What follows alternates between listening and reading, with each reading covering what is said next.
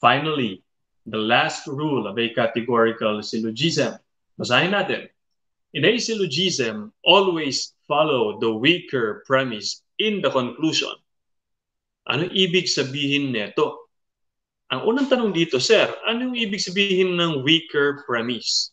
Okay, tignan natin dito. Anong ibig sabihin ng weaker premise?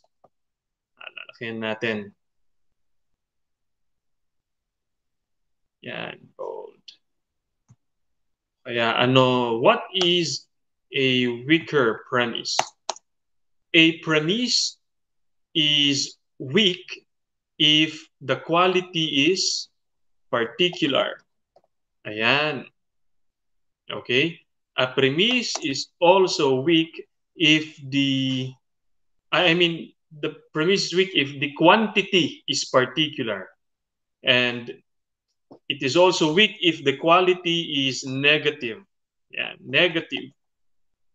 Ibig sabihin yan, pagka pinagkumpara mo ang dalawang propositions, ang isa ay affirmative at ang isa ay negative, weaker ang negative.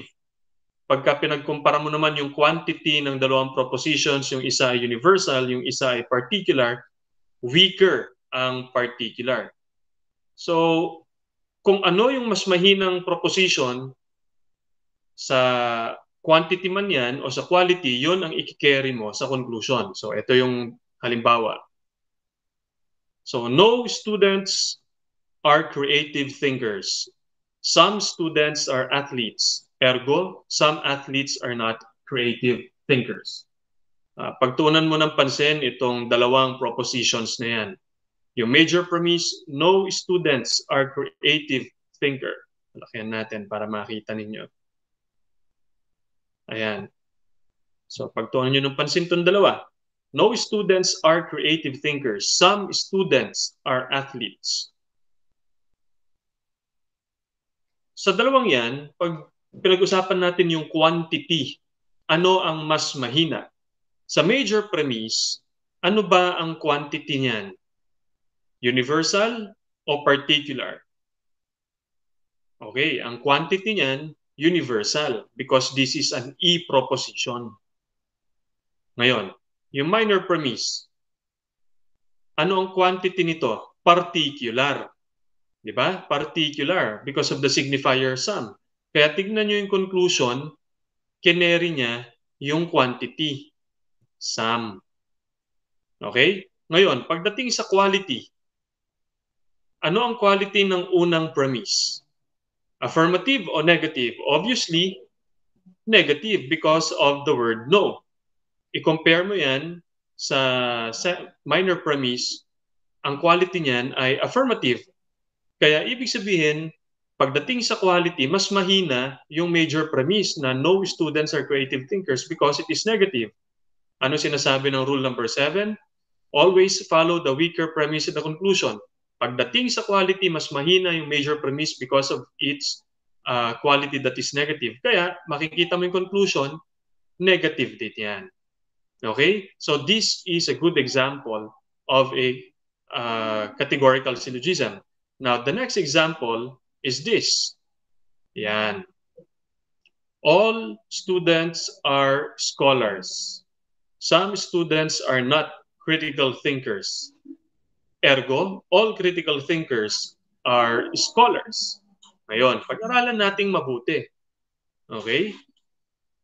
The major premise is universal and affirmative. The minor premise is particular and negative. But negative, ayun yung nato, kitang-kita.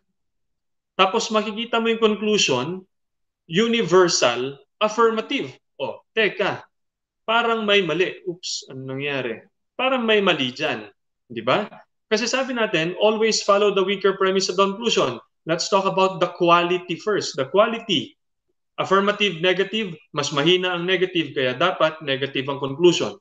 Between these two, when it comes to quality, mas mahina yung minor premise kasi kita mo, nandito yung not. Diba? Ibig sabihin negative. Kaya dapat yung conclusion, negative din. Kaso makikita mo, all critical thinkers are scholars. Hindi negative yan eh. A proposition yan eh. Ang negative propositions ay E at O. Di ba? O, edi mali na ito. Ngayon, pagdating sa quantity, ano ang mas mahina? Universal, particular? O, mas mahina pa rin itong minor premise kasi ginamit niya itong modifier na sum. Tapos, makikita mo, all yung nandito.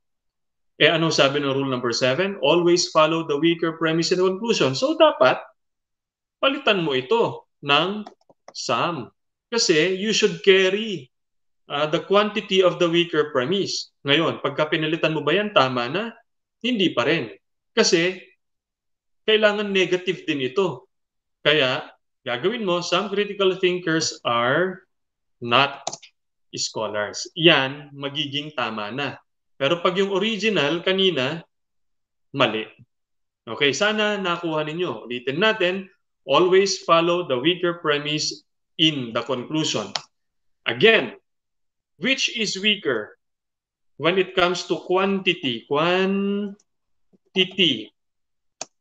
Universal versus particular. Particular. Ayan. Pagdating sa quality, affirmative versus negative. Okay. Anong mas mahina sa quantity? Universal o particular? Ayan, mas mahina ito. Di ba? Mas mahina yan. Sa quality, weaker din ang negative. Ayan.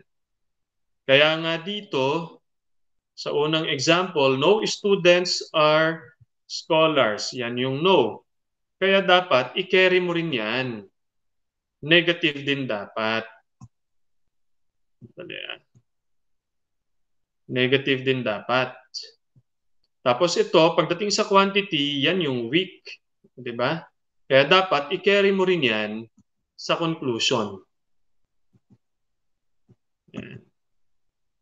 Ayan. Alright? Okay.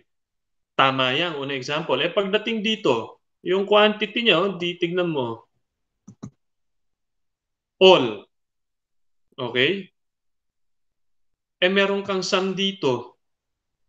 Oh, alin ang weaker? Yung all o sum? Oh, mas mahina yung sum.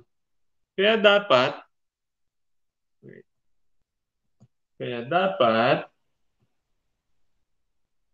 sum ito. Eh, wala kang makitang sum eh. Di ba? Tapos, negative din to. Ayan. Nakikita mo ba yung dalawang yan dito sa conclusion? Hindi. Kaya para maging tama, gawin mong sum. Yan. Gawin mong sum. Tapos, some critical thinkers are not. Oh, mali yata yung pagkakalagay kanina ng ano.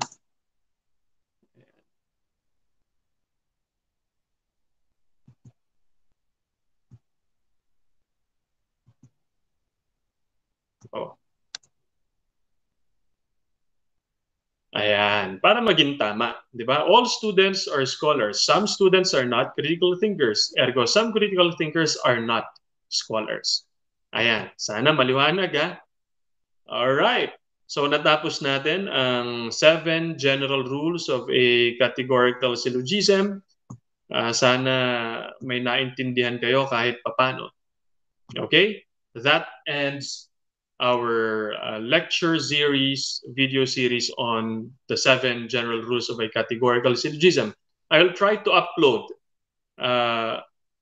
yung minsanan kung paano natin i-recite o pag-aaralan ng isang categorical syllogism ng diretso from rule number 1 to rule number 7. Okay? Good luck and sana may nakuha kayo. Thank you very much.